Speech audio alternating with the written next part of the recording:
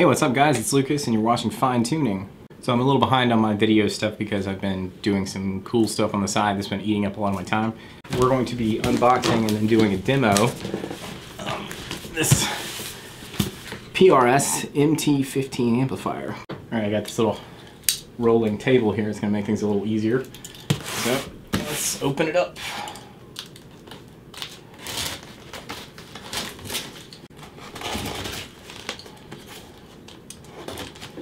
It's a box within a box.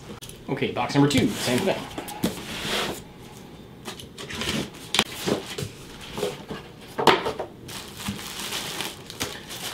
This is the slip cover, which is a nice touch. Oh yeah, it's almost like a little carry case because it's got a hole in the top for the handle to come through. So you just kind of drop it down in there. So that's cool. It says Paul Reed Smith on it. All right, here's our user manual. Nice sturdy power cord. That's a good hefty one. And I'm gonna guess this is probably the foot switch. Yeah. So this amp has one foot switchable feature, which is the channels. So it's just a one button foot switch. So you switch between clean and dirty. Oh, here we go. This is here. Here we go. That is pretty heavy. Which is fine. Heavy usually means sturdy. Alright, so you can see we have presence, master for the lead channel, bass, middle, and treble for the clean channel. Clean channel has a pull boost function. And then you have the volume, which is just how loud your clean channel is. It has no gain control.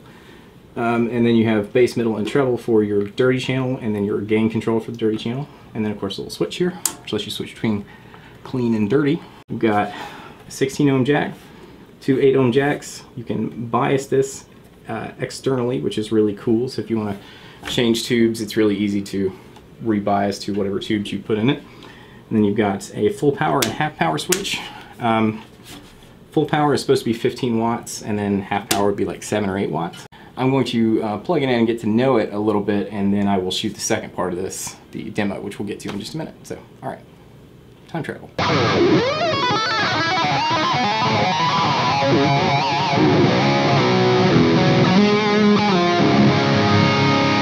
Alright, so let's check out some tones. So let me just really quickly tell you how I've got it set up here.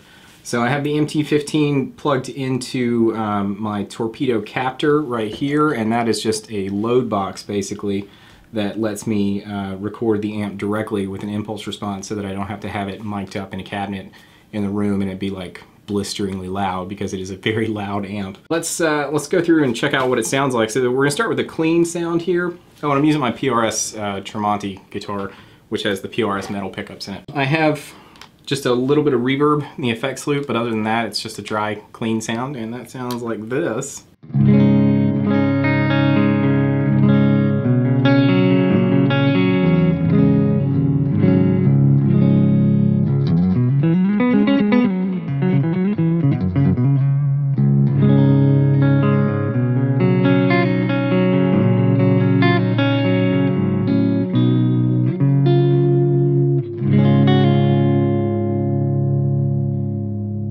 And it sounds really good for like finger picking kind of stuff, which is awesome, you know.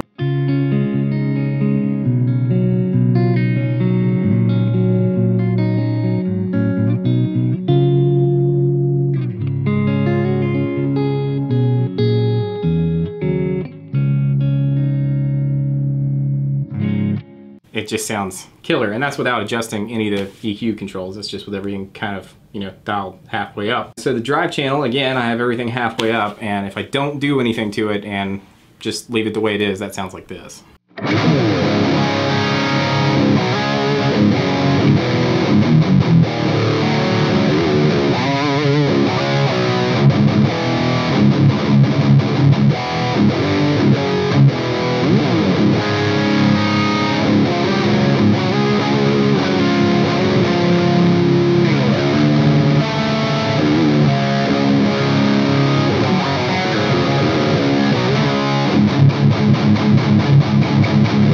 Definitely has the chug factor. I would describe this amp as kind of like a hybrid of like a kind of dark woofy Bogner sound with that rolled off top end, but it's got that kind of girth of like a rectifier. Let's hop over to the clean channel again, and what I'm going to do is kind of just play with the controls a little bit and see if I can dial in something that I really like for like a clean kind of finger-picked sound.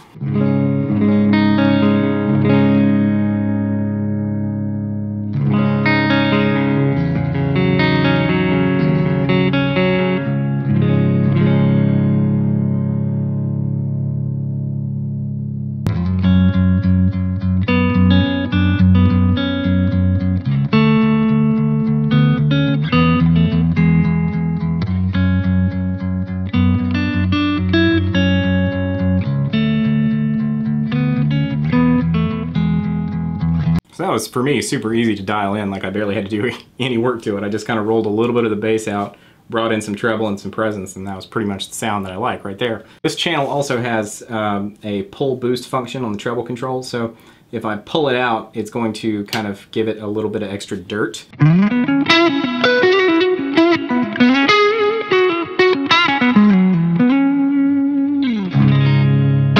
But then if I put it in single coil mode in the neck pickup,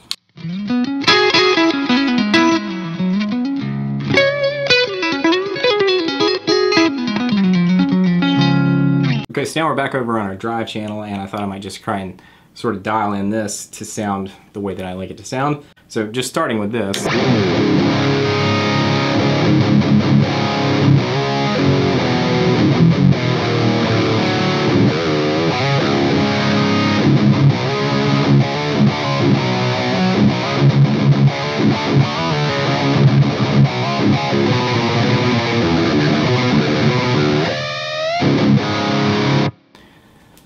That has so much gain. That's so gainy. So that's the first thing I'm gonna do is roll the gain back, because these are really high output pickups and it doesn't need that much gain.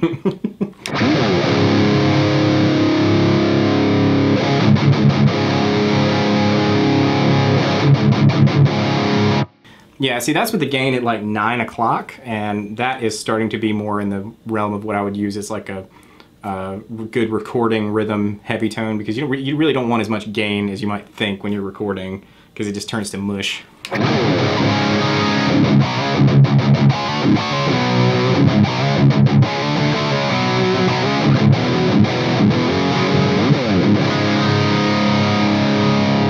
Honestly, that tone right there, as it is, just everything straight up and just kind of turn the gain back, you could totally record a whole record with that and it'd sound killer.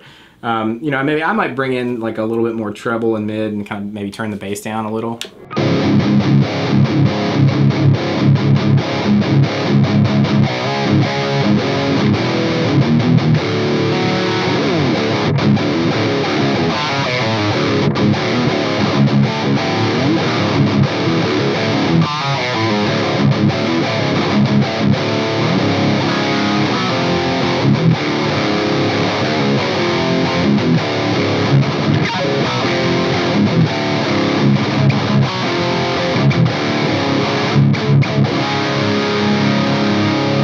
That just kind of ups the aggression factor a little bit, but man, like, again, just barely any adjustments at all, and it just sounds killer. It's just a wickedly good sounding amp. Let's check it out in kind of like a lead setting. I'm still in the lead channel, but I'm turning on a little tube screamer type pedal down here. It's a Hardwire CM2, and I've added some delay and reverb in the effects loop just to kind of give it a little space.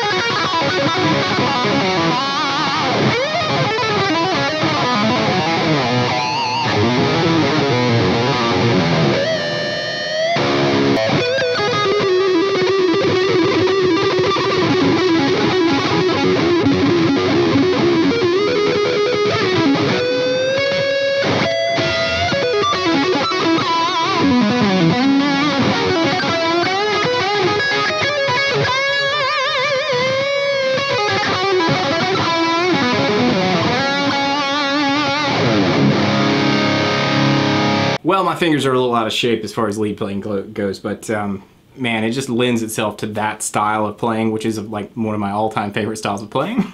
So that works out great for me.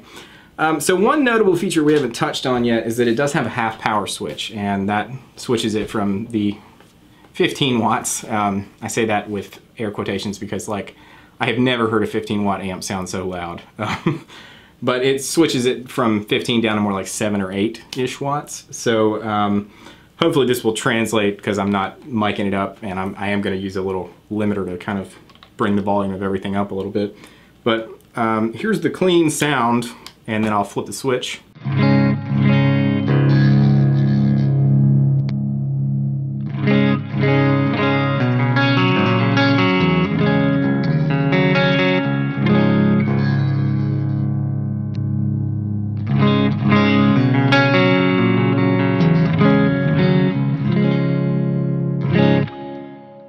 So now let's do the same thing with the drive sound. So this is all the way full power.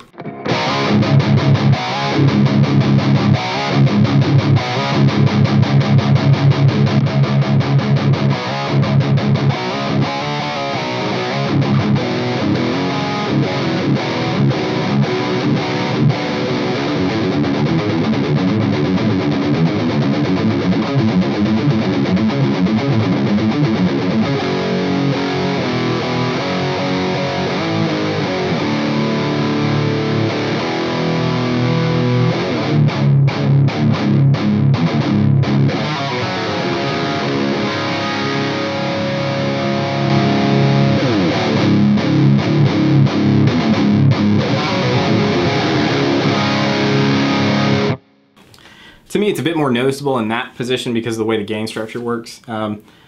It's not a huge volume difference, but it does definitely noticeably affect the way the guitar feels, the way it responds. So I kind of liken it to, if you've ever had a rectifier, like a dual or a triple rectifier, they have that switch in the back for vacuum tube rectification or silicone diodes, and it kind of reminds me of that a little bit. Like when you put it on the tube rectifier, it's like a little saggier, a little softer feeling, which is really good, especially for kind of like certain sounds and like lead guitar and stuff like that, whereas the diodes are bigger and like tighter, and they have like a massive bottom end that doesn't give at all, which is great for metal rhythm guitar playing. So that's kind of what it feels like to me. So I like it both ways, honestly. Like in the up position where it's full power, it sounds killer.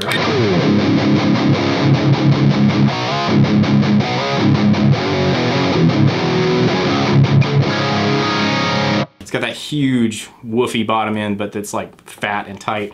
And then if you take it down, then it's just a little more compressed.